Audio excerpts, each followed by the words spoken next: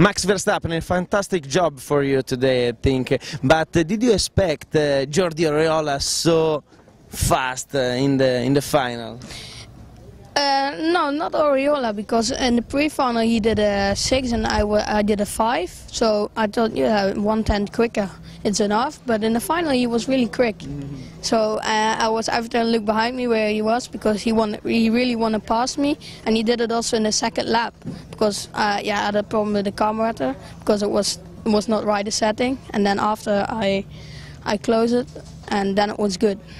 After Portimao, you were a little bit disappointed for the second place in the final. Now I think everything is good, also for the championship.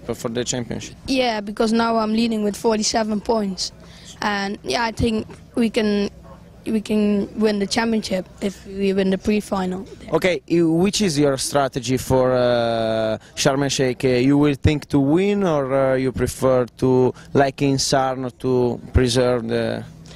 No, I really want to win in Sharm el-Sheikh.